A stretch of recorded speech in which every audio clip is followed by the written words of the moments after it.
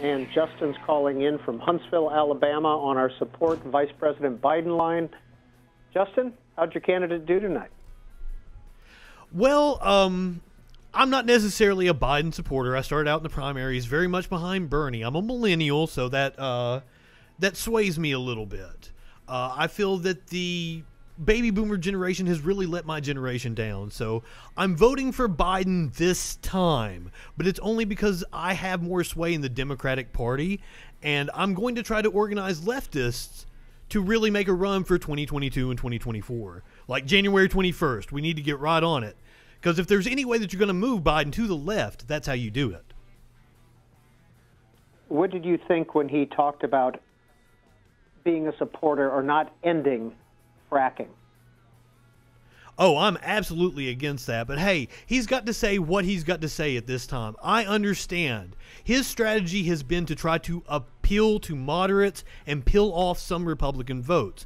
So hey, I'm okay with that. I don't really care too much when he kind of attacks socialism and such, talking about expanding the public option or expanding Obamacare. We need to just scrap it, especially here with the pandemic. Single payer is the way to go. It's the cheapest way to provide health care to everybody, especially where people in my age... We're going to leave it there. That's Vice President Biden. Now, come on. I was, goddamn. You can't tell me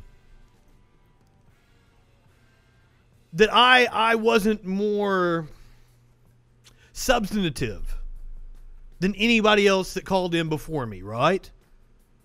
He asked follow-up questions of other people. Now, I was going to try to get Troll Patrol in there. I didn't think he would cut me off that fast.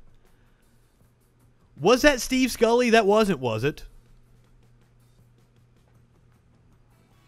Wow. There wasn't even any follow-up. Also, I wanted to get in that I was going to make a donation to Harrison's campaign because I couldn't remember the dude's name. Right before I went on, I was like, was it Troy? Was it Trey? South Carolina, the first guy? I kept trying to remember because I was going to say I was going to make a donation in his name to the Harrison campaign because, you know, fuck Lindsey Graham. All right, that's going to do it for me for tonight. I finally got through to C-SPAN. Wow, it is a conspiracy because they're not going to allow leftist voices that actually know what they're talking about. You heard him. You heard the way he paused.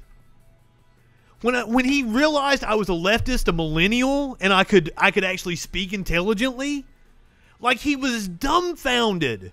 And then like he goes to fracking. I didn't want to talk about fracking. I wanted to talk about healthcare. I'm against fracking, but that doesn't fucking matter to me. What matters to me is my friends are dying because they can't afford fucking insulin. I have friends that have pulled their own teeth out of their fucking heads. I don't give a shit about fracking.